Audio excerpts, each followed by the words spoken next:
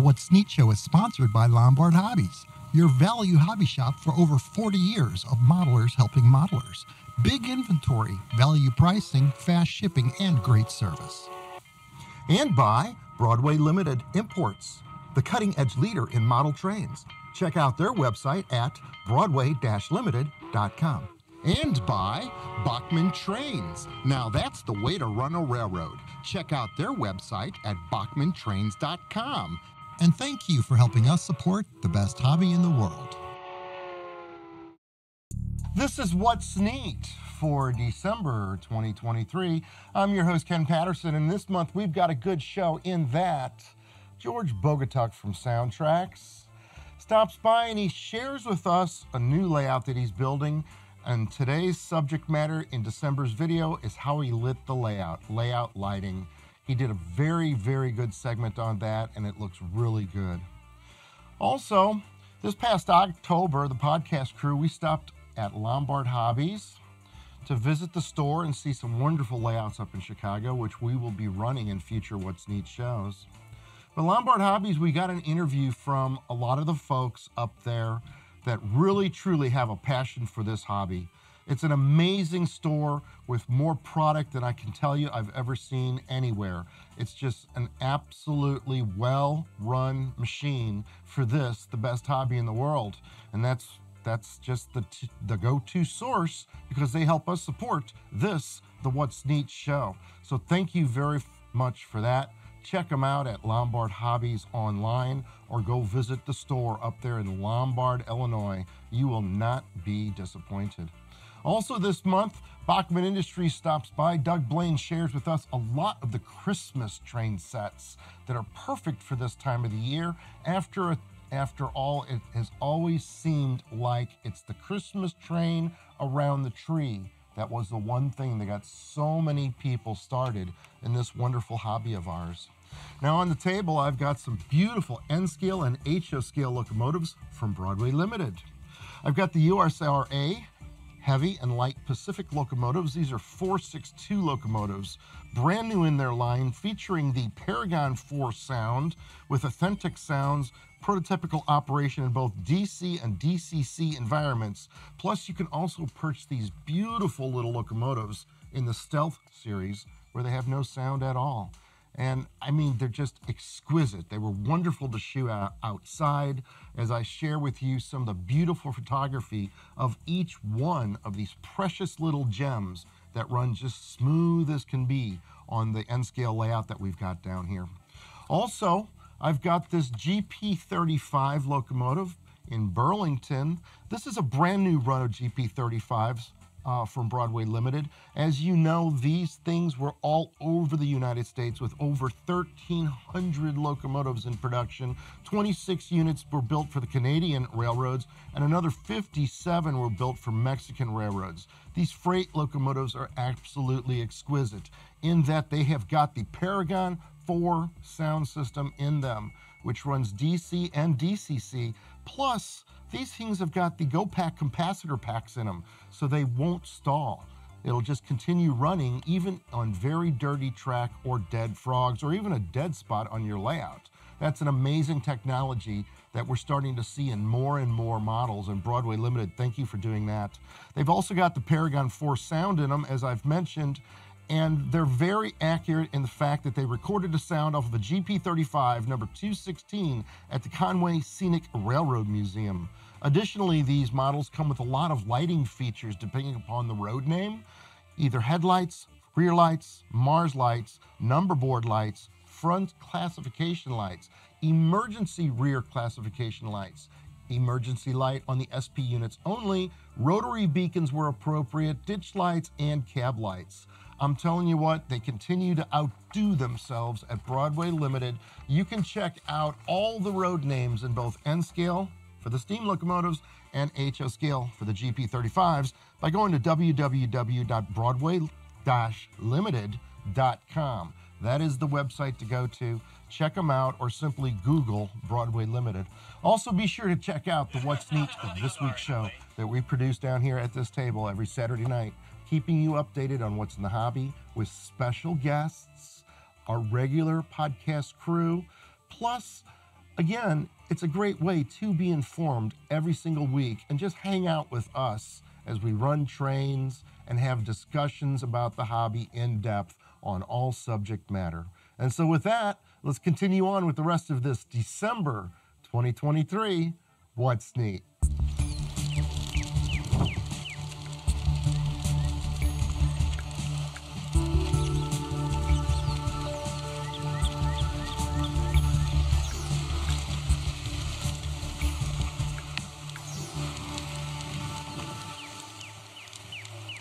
For almost 3 years now, you've been watching the What's Neat show, whereas we've had Lombard Hobbies in Lombard, Illinois, helping us support this, the best hobby in the world, and helping us to present the hobby to you. Today, I'm with some of the proprietors of Lombard Hobbies. I've got right next to me Alex.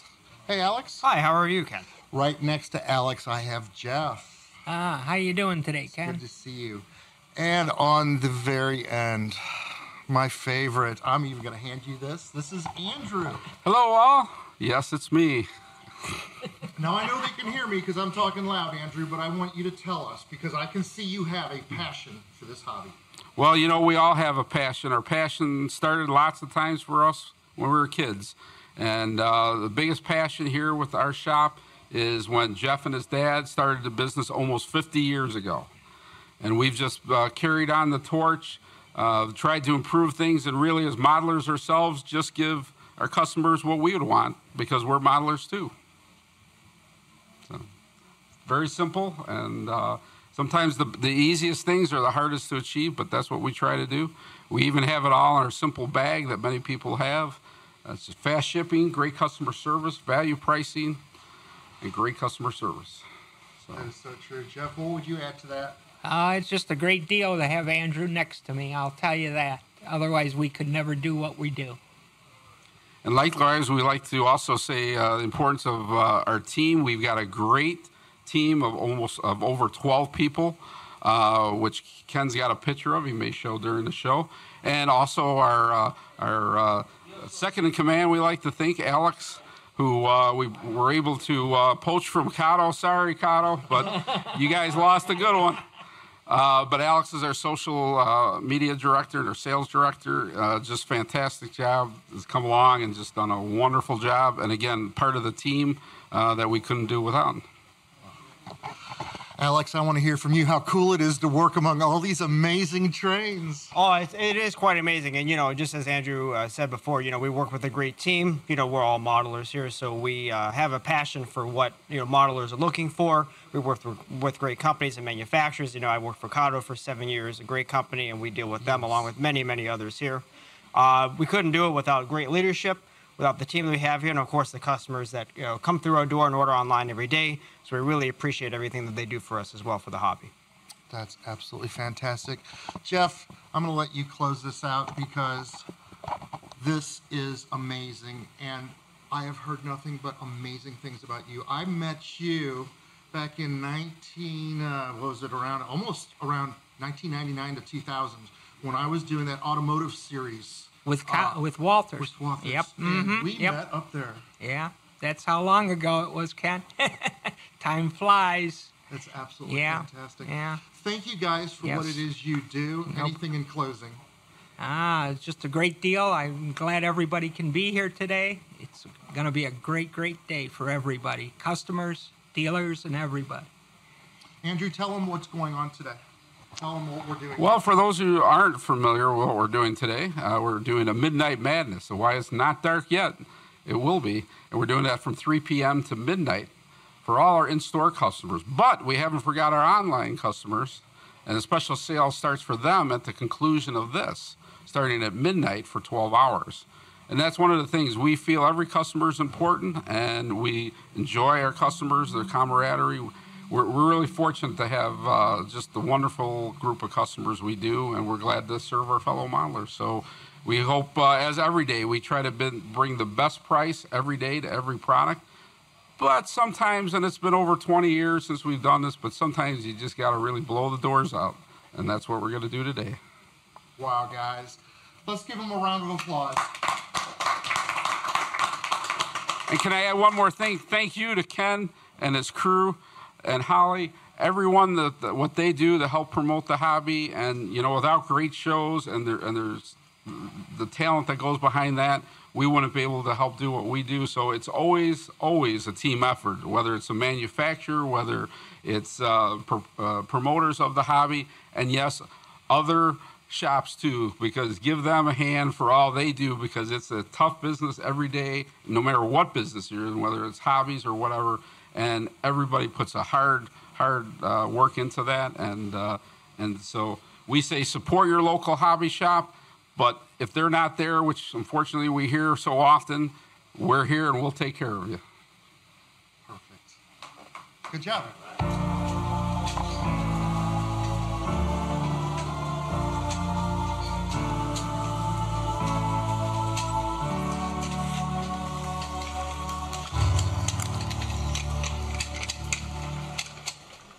Hey guys, George here, and in this segment of What's Neat, today we're going to talk about layout lighting and what does that mean. Today we are recording this from the new Casa de Bogatiuk. Yes, that's right, my wife and I bought a house and we've moved the layout to this new garage. Now the cool thing is we've got a lot more room, so we'll be doing some expansion of layout, so I'm really excited about that. But in doing so, we had to reinvent and redo the layout, which includes the lighting. Now, as part of this, I built these valances and shelves above the layout to store product, models, things like that above. But what about the layout lighting? And how did I do that? Well, today I'm going to show you a very inexpensive way to do good looking layout lighting that you can do affordably for your layout. So first thing what I did was I typically built this standard shelf box. Took some 1x4s, built the box, put some supports in it, laid a piece of plywood on top of it, and mounted it up onto the wall with occasional roof supports to support it up front. Now up here as a valance, I've taken some 1/8 inch masonite and cut it into 8-inch strips and simply screwed them up into the top part up here, and then painted it solid black. So it gives that nice finished appearance look. Now you may notice also here, the last time you saw the layout, this was unfinished, and I went ahead and painted that black as well since I had the black paint out. So now we have more of a finished appearance. But what about the lighting? Now obviously you can see the lights are off, and so therefore it's kind of dark in there, and the layout or the garage lighting doesn't really shine in to give you that nice look. So we have to look inside at the lighting inside and underneath these shelves to make sure that we can see the layout. So I'm going to run over here and I'm going to go ahead and turn on the lights. And you can see what a difference it makes when you have layout lighting. Now what I've done is underneath here we've taken some industrial type just light bulb sockets. Really inexpensive. You can get them at the Home Depot or the Lowe's for anywhere of about $2 to $3 a piece. And I spaced them about 20 to 24 inches apart, and just with 2 screw holes through here with a nut on the other side, we tied them to the inside. Now to wire them all together, you go to the store and you get some 14 gauge Romex home wiring wire that you would normally wire inside a wall. And it's 3 conductor. You have a white, a black, and then an unfinished copper ground. But with the ground, we're not going to use that. And so therefore, we just cut it in short, and you can bend it back or cut it short, whatever you need to do. Then you have left and right, and you connect them all the way through. So you can see here how it's wired in, and you can see the light's base where it is wired to the Romex cables. And you cut the Romex cable a little longer than what you need, because you can always fold it up and shorten it up and fold it up and out of the way to make sure that you have enough space, but you can't grow it. So it's harder to grow. So what we did here is you just simply take a piece of Romex and cut it a little bit longer, strip the ends. And what I did was I took these self-crimp connectors and just put them on the end of each of those, and then slid it under the screw terminals and tightened the screw terminals. Now, because we're dealing with AC, you don't have to be perfect, but if you do want to pay attention to polarity, pick one side and be consistent throughout the entire run. Now, what we've done here in this case is we've used LED dimmable light bulbs. And what this does is this allows you to change the brilliance. Now, the one thing about these is you have to make sure that you have a dimmer switch that is designed for use with LEDs. And what this does is this will allow you to change the overall brilliance. So what I'm going to do now is I'm going to walk over here and I'm going to show you that we can adjust the brilliance to kind of simulate different parts of the day as you choose. And this is just using a wheel dimmer switch that you can see here is mounted in a box, one of the electrical outlet boxes that's mounted behind the fascia. And mounted behind the fascia, then I've got wires coming out to an electrical plug that you can then just simply plug in the wall.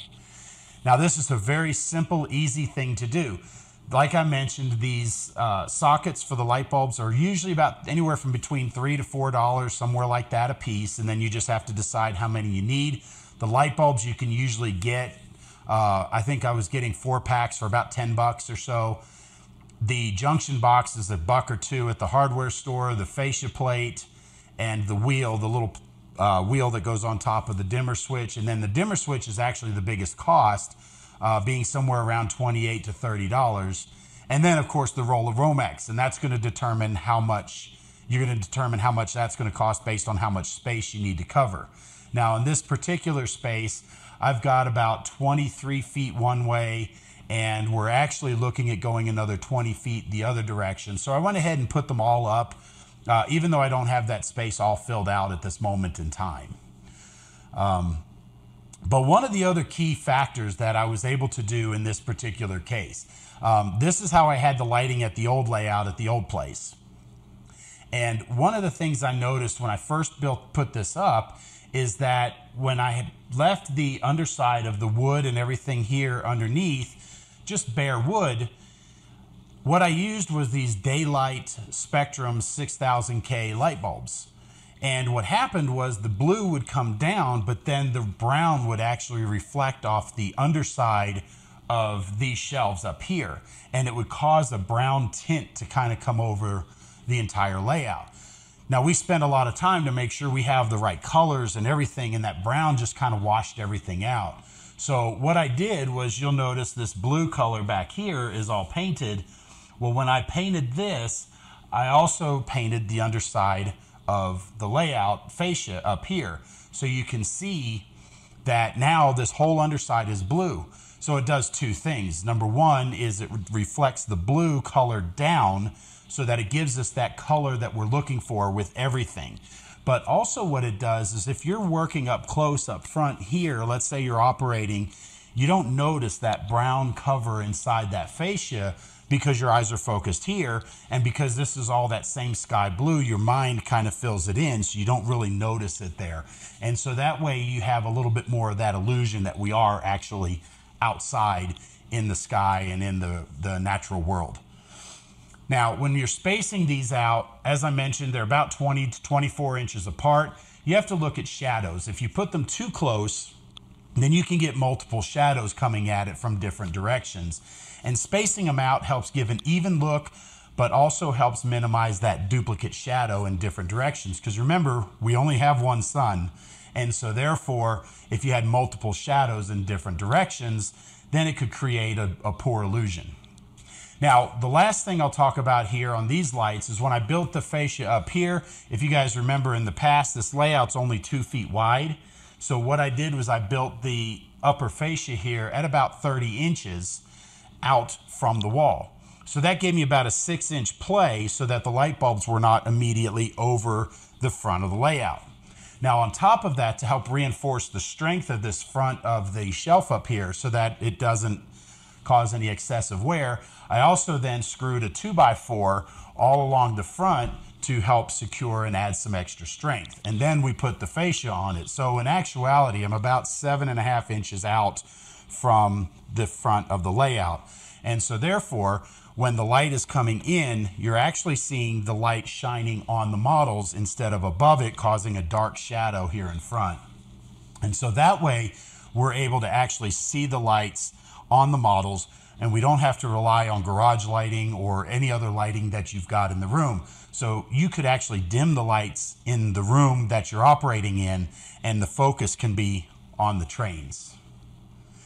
Now, one of the other things that I did in this particular installation, I wanted to be able to create a sunset or a sunrise or even a moonlight. Now remember, we're trying to do this affordably. And so I looked around, and you can buy all kinds of LED spectrums and brilliances and color tones and things like that.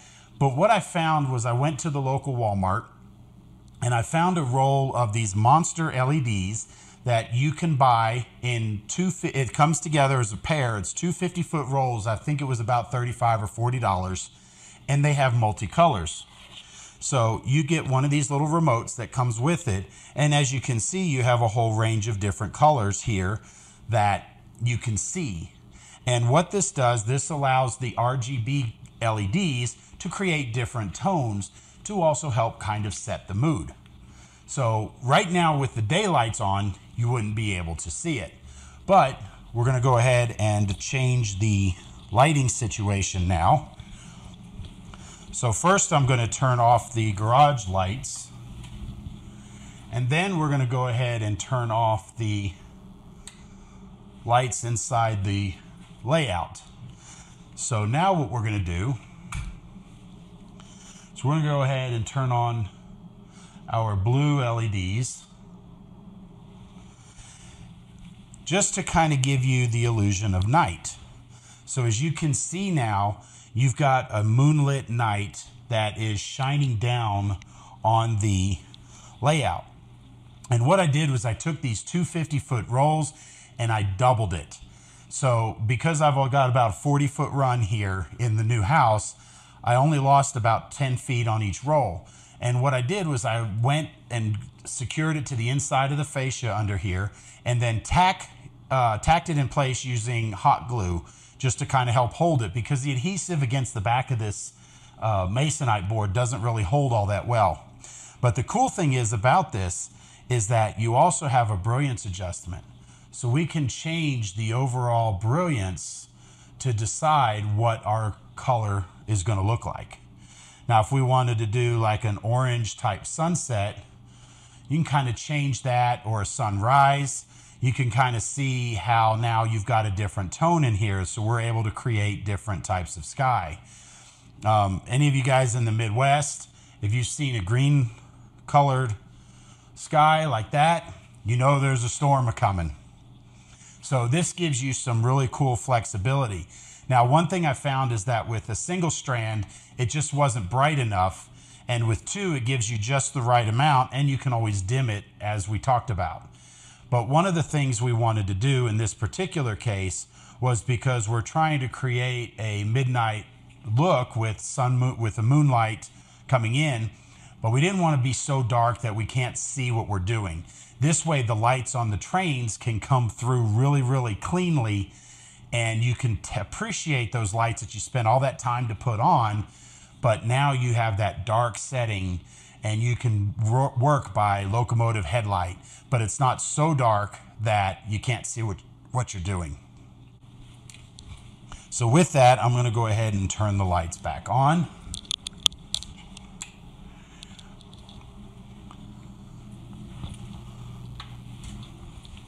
So for all of this, to put all this together probably cost, I'd say, somewhere around $100 to $125 for just the lights and so forth, once you factor in all the light bulbs, all the wire, and everything else that you need to get. So it actually is a really affordable way. Now, there's of course studio lighting that you can get, and you can go up and spend several $100s on specific studio lighting if you want to really create these brilliant sunsets and so forth. You can also go in and spend a lot of money buying all these little multiple LED strip lights, or like the fluorescent lights, tube lights, all LED, and mount them all around, and that cost adds up a lot. But these light bulbs, and I'll just take this one out right now so you can see,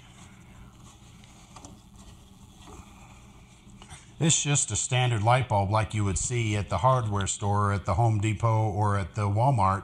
But these are LED and they're dimmable, so they have the specific circuitry in there for LED operation. And they just literally screw in place.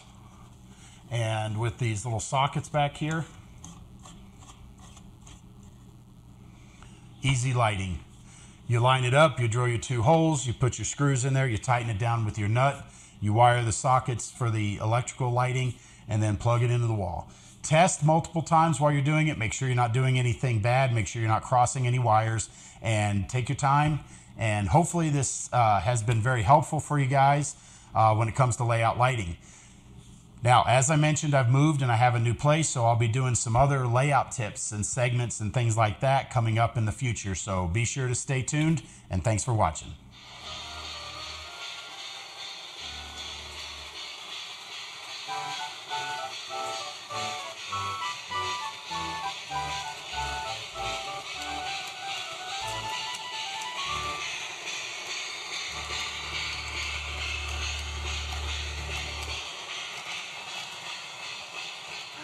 For this segment of What's Neat, I've got Doug Blaine from beautiful Philadelphia, Pennsylvania, from Bachmann Industries. Hey, Doug. Always a pleasure to be with you and your audience, Ken. I know this is going to be airing in December, so happy holidays to everyone. Thank you very much. And yes, it's going to be a good Christmas this year for everybody. And we so look for seeing some of the new Christmas products that you're going to talk about today. I have a lot to show you, so I'm probably not going to spend a whole lot of time on each item, but this is just a reminder to people how so many people get started in model railroading. The set under the Christmas tree is iconic. How many people were first introduced to model railroading, and we hope to inspire you to pass the gift of model railroading on to somebody else. Today, as we showed these train sets and other products, consider getting them to give to someone else, or treat yourself as well. Absolutely. So whenever you are ready, we'll get going. I couldn't have said it better, Doug. Go ahead and shoot. All right, sounds good. So I'm going to run through some of our set offerings in Christmas colors and themes. You're going to notice a very, very fancy zoom feature on my camera. I'm rolling my chair back. I love you. You're funny. All right, that's for our North Pole Express. It's done in colors reminiscent of a very popular children's story. Okay. This is a scale, so it's the locomotive and two passenger cars, and it's got a nice, it's got a larger oval of track to accommodate these larger size pieces of rolling stock. It's 22-inch radius snap fit easy track. Wow. So that's one, and I'm going to roll through several more here. Here's a Jingle Bell Express in more traditional Christmas colors. Okay. There we go. Also HO scale. Of course, it's got an operating headlight. Again, the snap fit easy track, complete, ready to run, train, track, power pack, everything that you need to get going for quick setup. Nice. All right. Oh, and also for sets, as I knock one over, let's not forget our Thomas and Friends fans. Again, a great way to introduce folks to model railroading. This Very is cool. Also an HO scale set with an oval of track. Thomas has a holiday hat and plow on. It's got the flat car with a sleigh on it, and it's an iconic episode that features this sleigh, and as you know, Thomas comes to save the day, of course. And a nice brake van with the Santa figure on top, or riding in the front there. Very cool. So moving on to N-scale train sets, we have two here for you. One is, this is the Merry Christmas Express. Okay.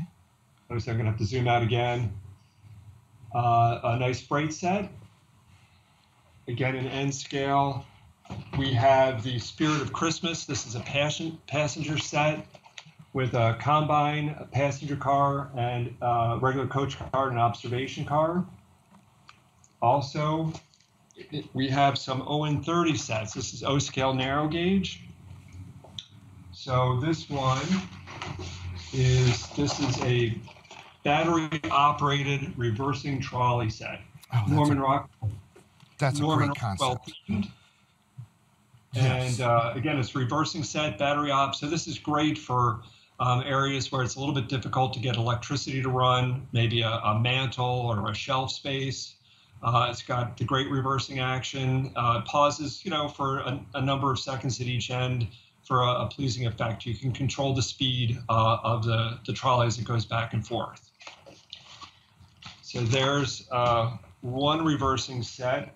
I've got another reversing set in ON30, which is this set, which has an engine house on it, or an engine shed. Nice. So it's got a Christmas-themed streetcar on it, closed streetcar, directional lighting, interior lighting inside. Sorry for the glare, folks.